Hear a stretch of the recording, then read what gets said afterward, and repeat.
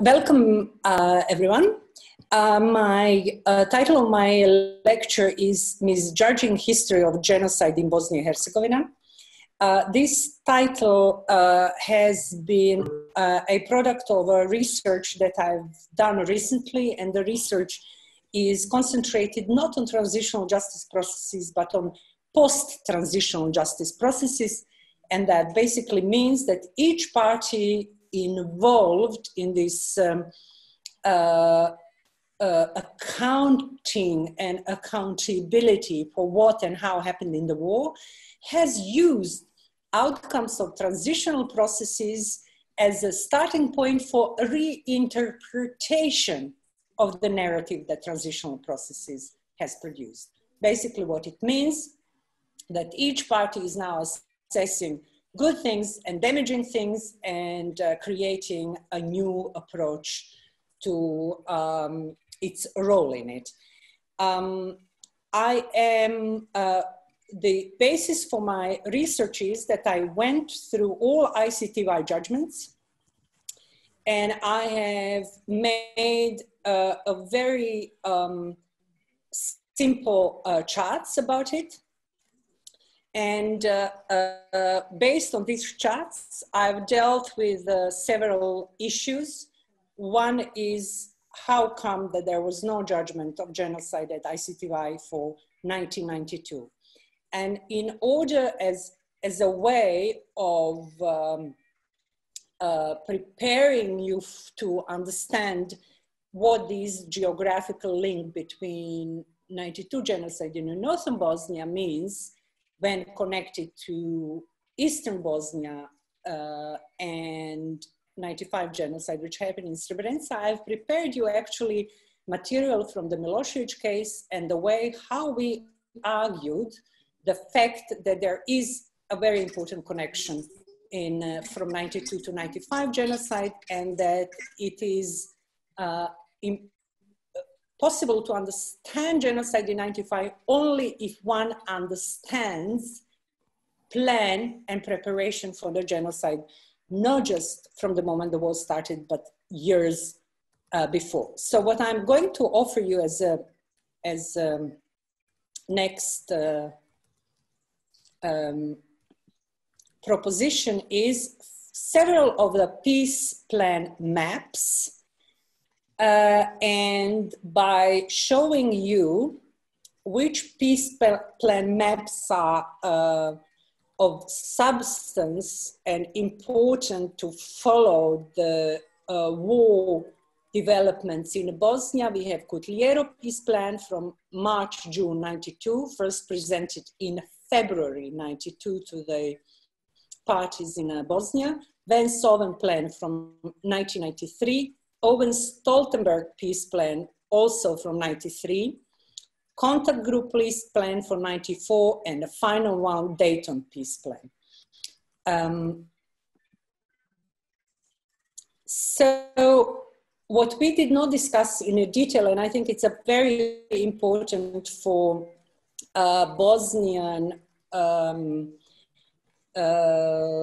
map of crimes, is that lawyers very often underestimate the need of other non-lawyer groups to understand what is the difference in actus rea evidence and mens rea evidence. When Andrew Kelly was talking about General Radislav Krstić trial of genocide, and when he was saying that important element is to define in numbers what is part of a protected group or part of a protected group.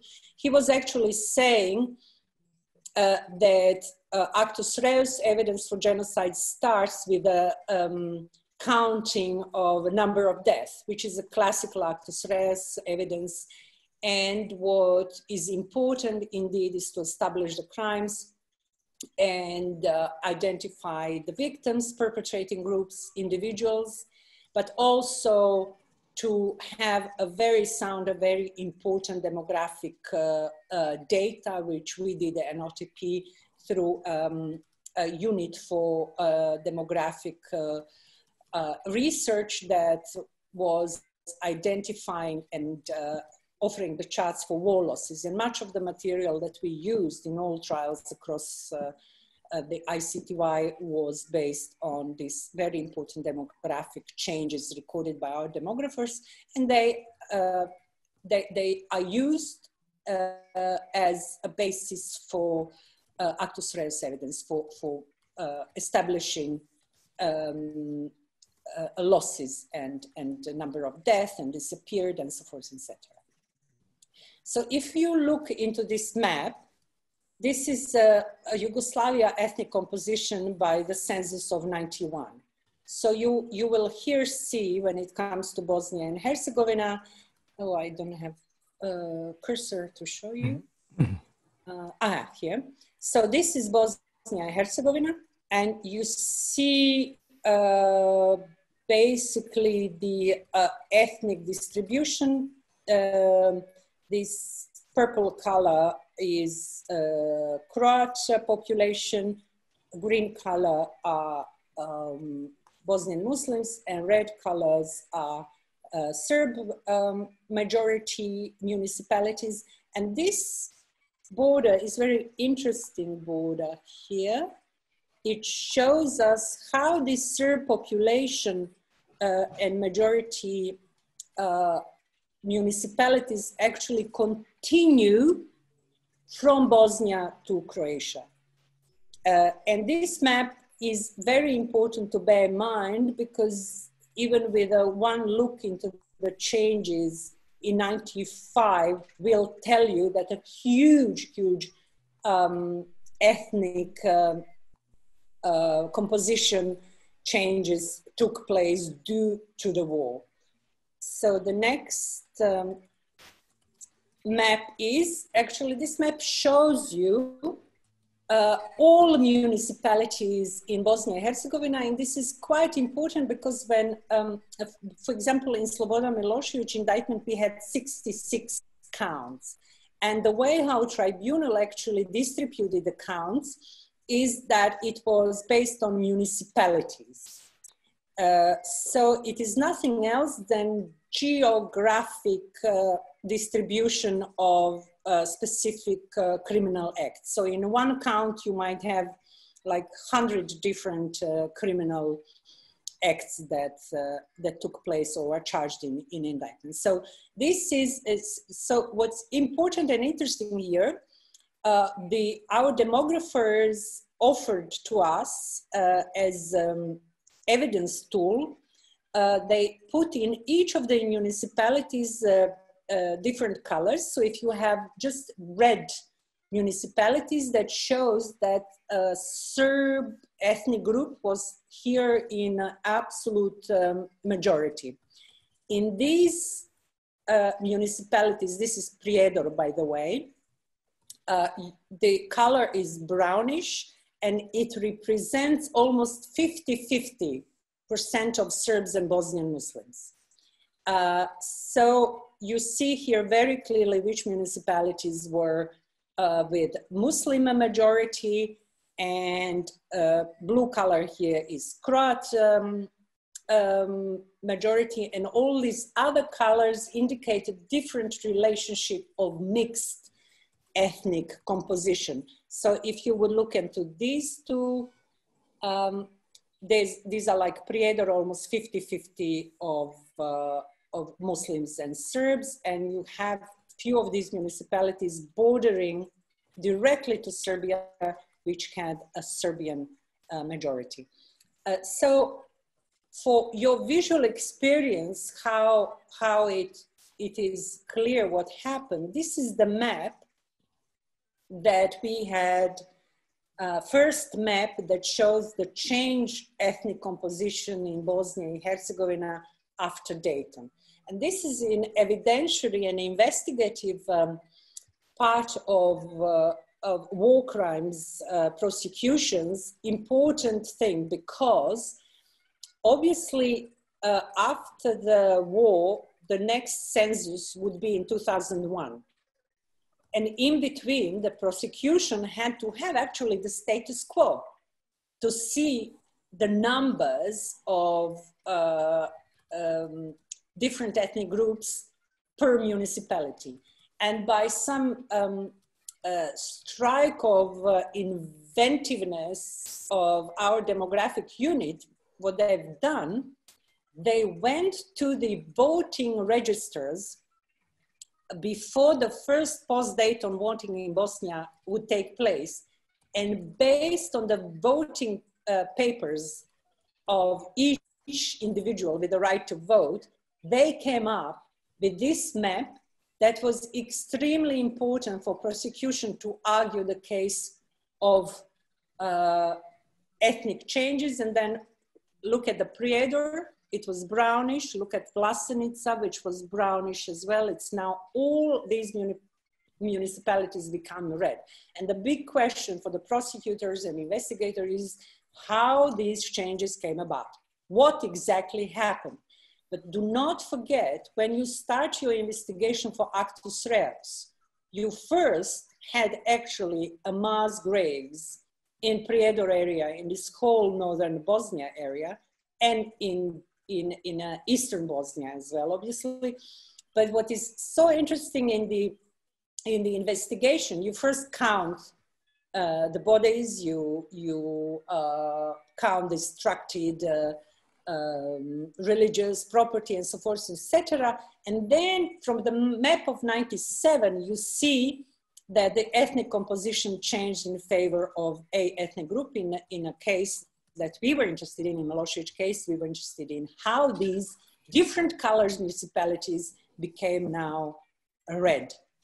How did it come about that ethnic composition changed so much?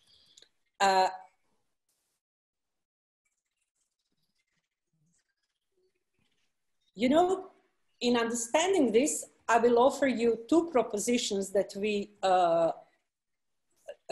had developed in the Milošević case and all Serb-related cases in Bosnia and Herzegovina. There are two words: ethnic separation and ethnic homogenization. So remember these two terms, because we did not invent them.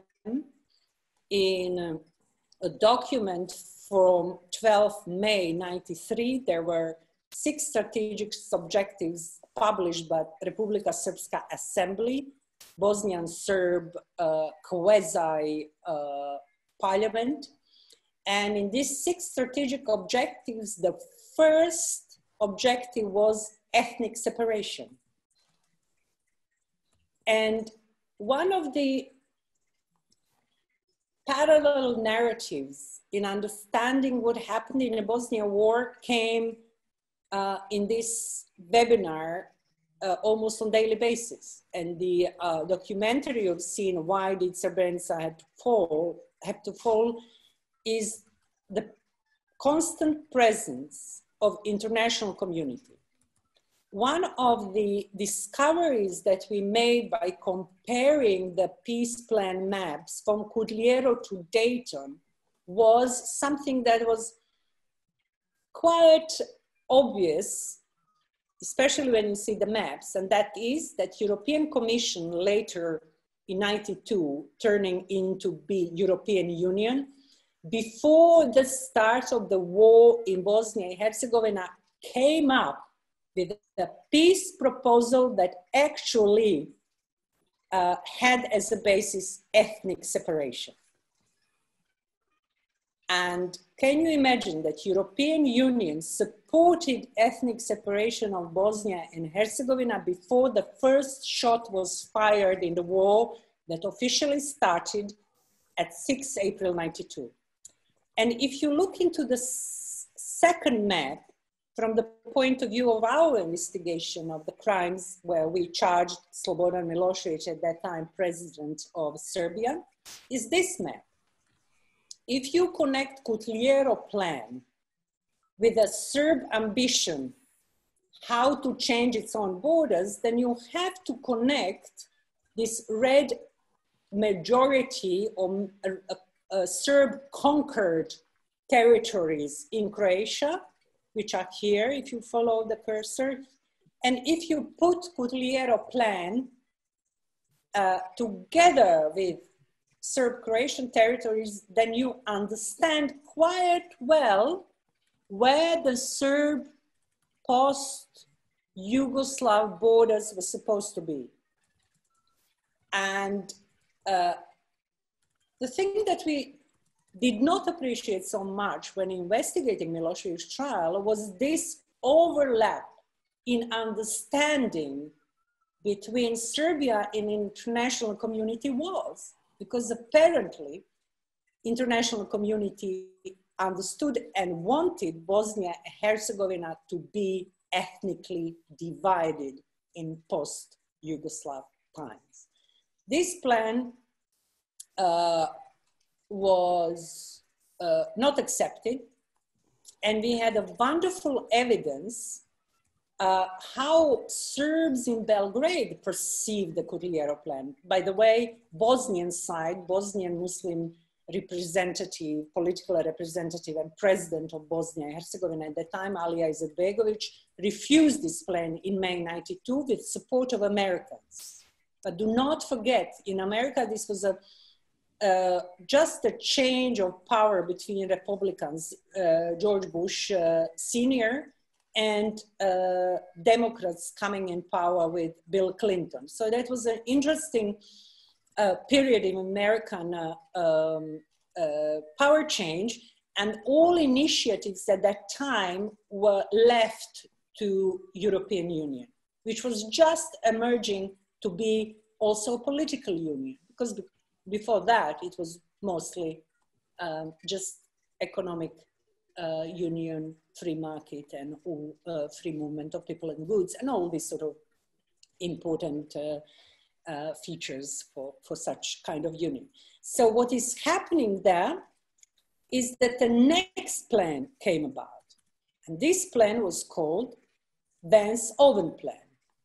And when you read here Vance plan, this is the Croatian plan that was finalized and effectuated by 15th of January '92, and it's called Vance plan because of the Cyrus Vance, representative of UN, who was negotiating ceasefire between Croatian Serbs and Croats. So if you now look into just Vance-Owen plan, you see that this plan did not give up ethnic separation of Bosnia and Herzegovina. Interesting starting point, but it created 9 cantons, 3 for Serbs, 3 for Bosnian Muslims, 3 for Croats, and Sarajevo as a 10th canton as a free city, accessible and available to all 3 ethnic groups. But if you compare it with Kutljerov plan, you see that Serbs fared just a little better when it comes to these crucial contiguity areas that should serve as geographical corridors to connect Serbia proper via Serb designated and claimed territories in Bosnia with Serb territories in Croatia, and these territories would eventually be united in a post-Yugoslav Serbian state.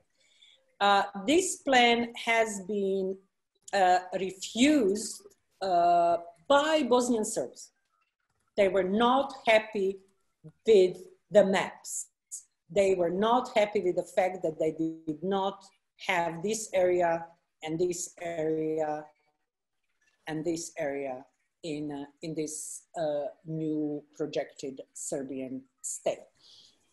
We shall pause a little bit by this. By the time in '93, not only ethnic separation was the rule of the game between warring parties, encouraged by international community, but now in '93, we are talking about ethnic homogenization in these cantons.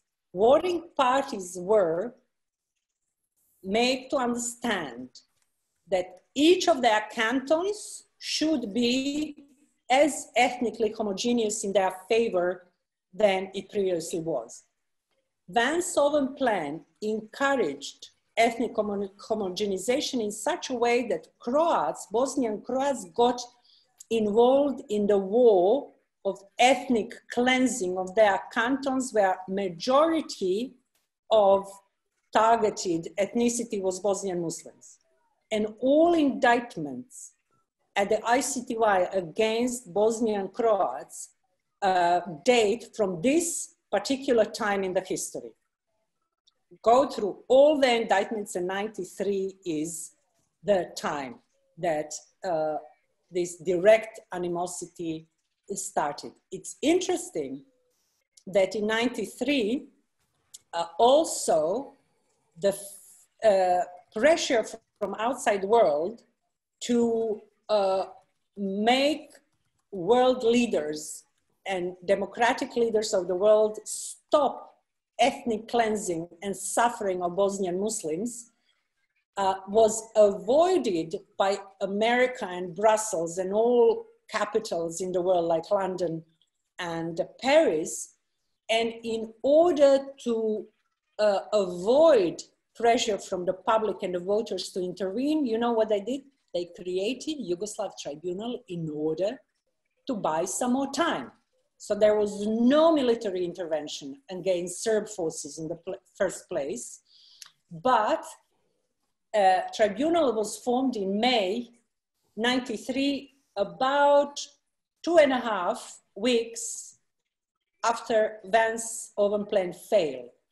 But the point was that this court should never become operational. And if Vance-Owen plan was accepted, tribunal would have never probably become operational. But it became operational. It did not have a budget. You know, they just had a building. And one of the reasons, and the first chief prosecutor said it publicly in his book, it became operational because of an extremely dedicated investigative team led by a lawyer, Vasvija Vidovic, representing Bosnia Herzegovina as a state, and Alija Izetbegovic's blessing. And they went to collect evidence of war crimes. Sometimes they had to take the archives from the Serb-held territories, avoiding the bullets, Serb bullets that would stop them. So it is fair to say that without such a dedication of a Bosnian Herzegovina investigative team, tribunal would never be able to start investigating these serious crimes. And the first case they had was a mid-level to low-level Serb camp guard or commander, Duško Tadić, who was indicted for the crimes that took place in 92 in this very area of Prijedor that you saw on the first map. Then this plan failed, and you would think now that the next peace plan would be more generous to Bosnian Muslims, but no. This Owen-Stoltenberg plan was actually, Lord David Owen called it Tudjman-Milošević plan for Bosnia. Because as you can see, how it favored Serb side, because this northern corridor is now becoming much more connected with the rest of Serb-held territories in Serbia. And Croats are getting actually quite interesting chunk of land that would maybe allow Croatia to expand its territory to Serbia.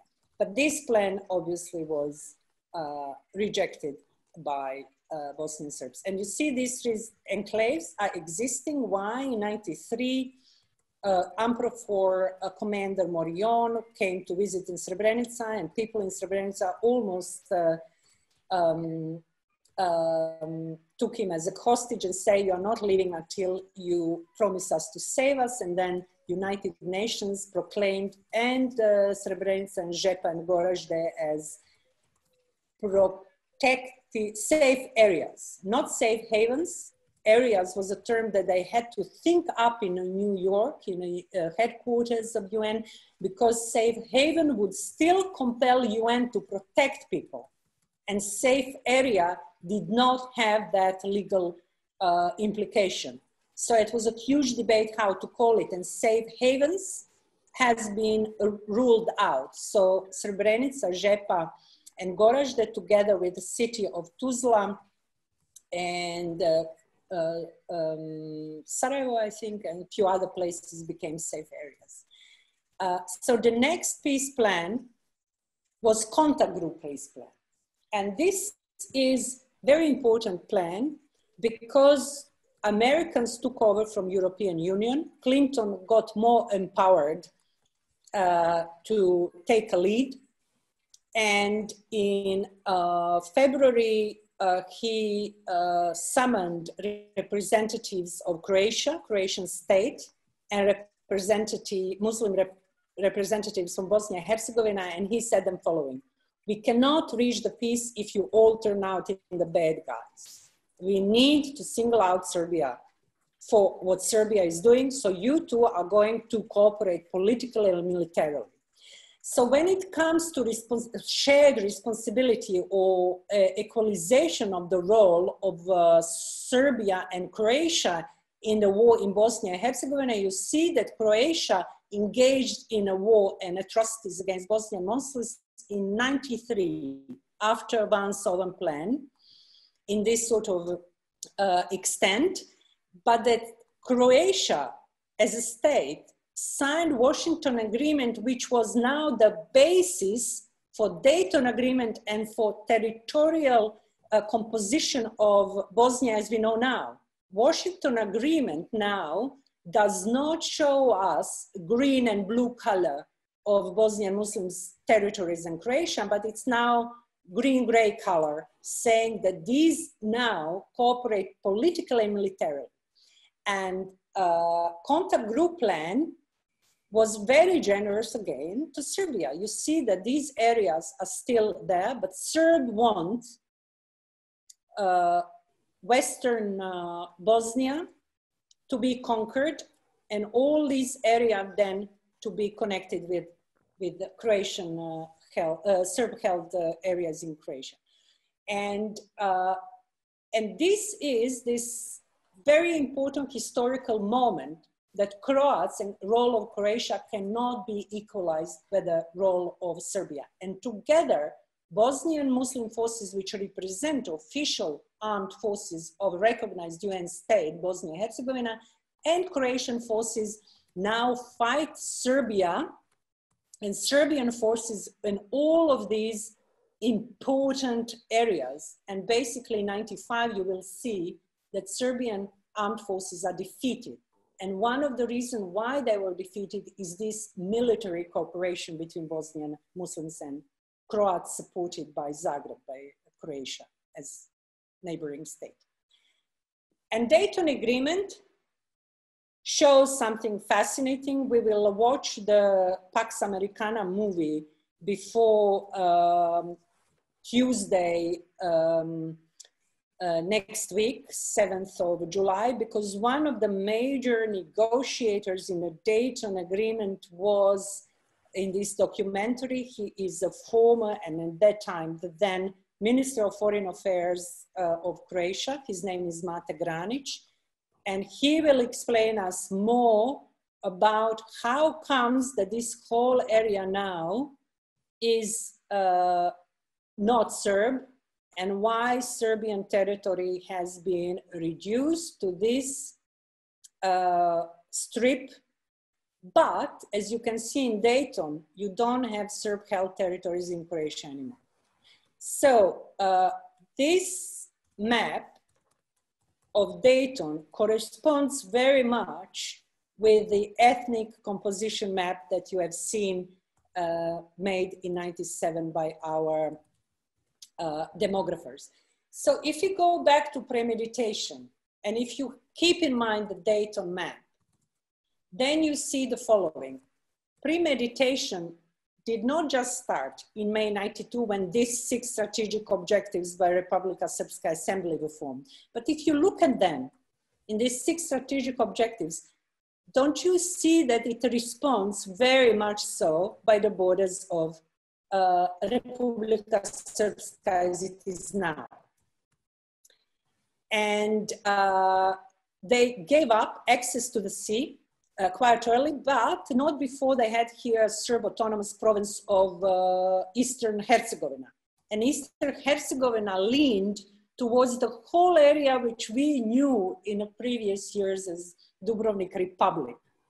Because Dubrovnik Republic, as I told you, was more than the city, and it covered this area bordering directly on Herzegovina, i.e. Bosnia and Herzegovina state. So this is what was the basis for our strategic explanations why we do not see any difference between mens rea. Now we are talking not about actus reus, but another formal requirement to prove criminality of an accused is an actus reus, what is the result of criminal actions, and a mens rea, what was and when criminal intent came about. And I'm going to close my presentation now just by telling you that in our explanation of Milosevic's role in crimes in Bosnia and Herzegovina and all these 66 counts for which we had the counts of genocide in this area of Bosnia and this area of Bosnia, we claim the following. There were 5 stages in planning in Milosevic's time as president of Serbia. First plan was centralization of Serbia, still then Republic of Yugoslavia, by annexing Kosovo and Vojvodina. This was the first stage that Milosevic succeeded by 91. Second stage was to centralize Yugoslav Federation in the same way they centralized Serbia, so that Serbia as the biggest republic will have everything to say, and Yugoslavia will become some sort of greater Serbia, but then it will be a different name.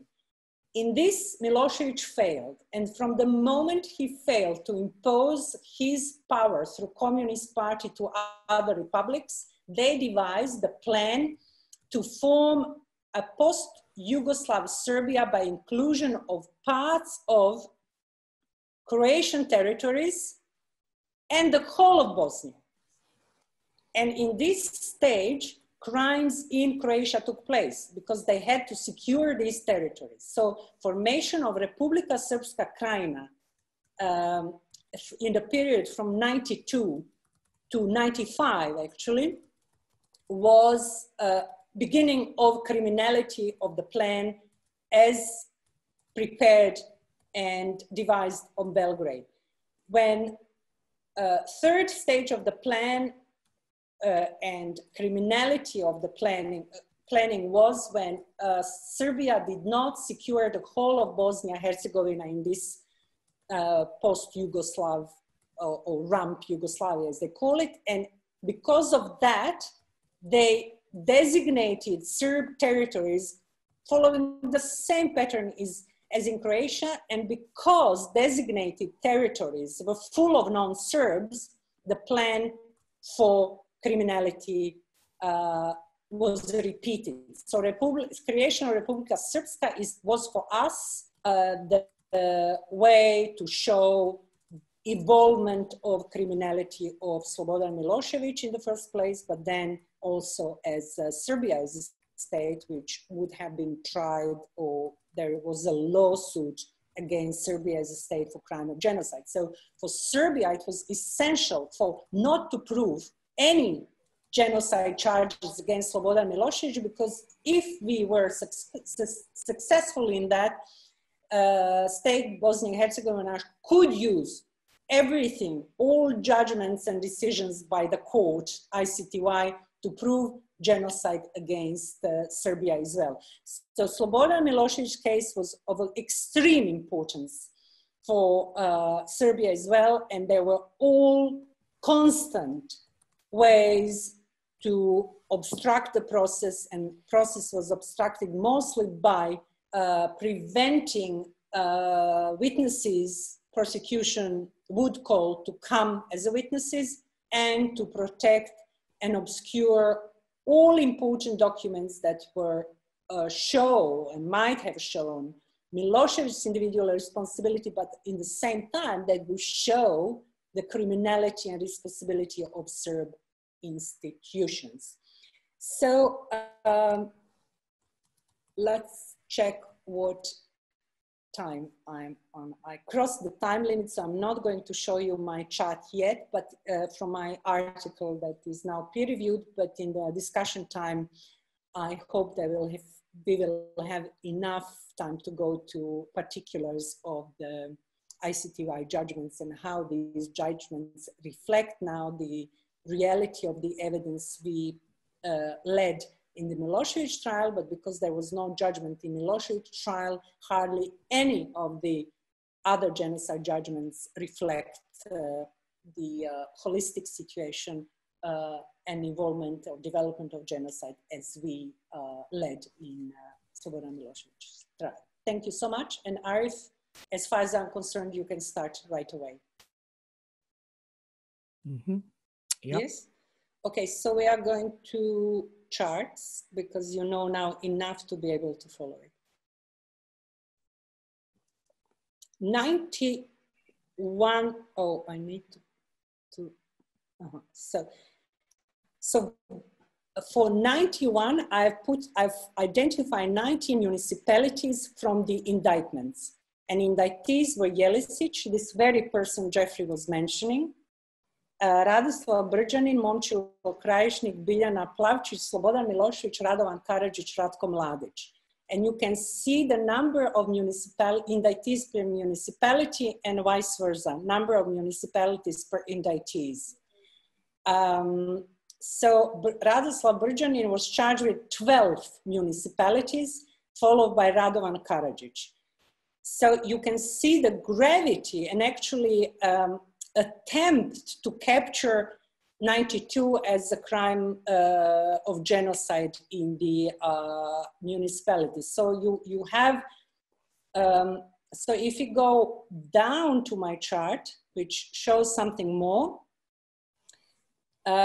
it identifies all these 7 indictees and it links them and asks whether they were indicted as officials of RS. So most of them are, except for one person. Can you imagine that only one individual has been charged for 92 genocide from Serbia, and the moment Milosevic died, there was no one else to be responsible in a court of law for these crimes. And if you look now into another distinction variable that I put in my analysis is joint criminal enterprise links between individuals for Serbia who were charged and Republika Srpska in indictments. So you can see Karadžić, Milosevic, Mladić were actually connected with joint criminal enterprise links so that it could connect Republika Srpska officials with Serbia officials. If you look into the chart, how many of these people were politicians? Majority of them were politicians. And if you now see that in 92, not only Bosnian Muslims were charged in some indictments as protected group, but also Bosnian Croats. And it's still a mystery to me that Croatia did not take genocide of 92 more seriously when doing outreach and cooperation with tribunal, because you see that in 4 cases, Bosnian Croats were included in initial indictments. And Jeffrey, this is one of your responsibilities, and we discussed it recently. In pre-trial brief, before we would start the trial, we actually said that in Milosevic's case, we are not going to pursue the genocide against Bosnian Croats. I think it was now, in retrospect, probably not such a wise decision. But anyway, this was what happened. And in Ratko Mladić, Radovan Karadžić and Radislav Brđanin case, they were all 3 acquitted of genocide. So we have very interesting situation here that in these cases, most recently Karadzic and Mladic, they're all legal links with connecting 92 and 95 cut off. So if we now go to a chart that shows Srebrenica genocide, we have here 11 indictees. And this chart shows how many of them were just indicted as Republika Srpska soldiers and officials.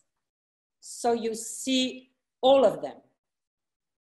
And why this question is important? Because all Republika Srpska military people were in the same time, officially, de jure, also members of so-called 30th Personnel Center of Vojska Yugoslavia, and were promoted and paid per month by Belgrade. Even their pensions still have been paid by Belgrade. This important topic, this important evidence, you won't see in any of these cases. But funnily enough, in Milošević case, we asked and got VJ personnel files, which we immediately connected to Milošević, where we charged that he was and de jure and de facto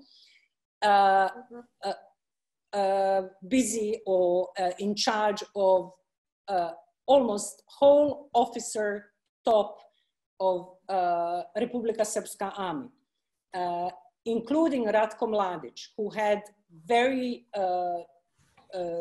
official connections with the chief of staff of the army of Yugoslavia.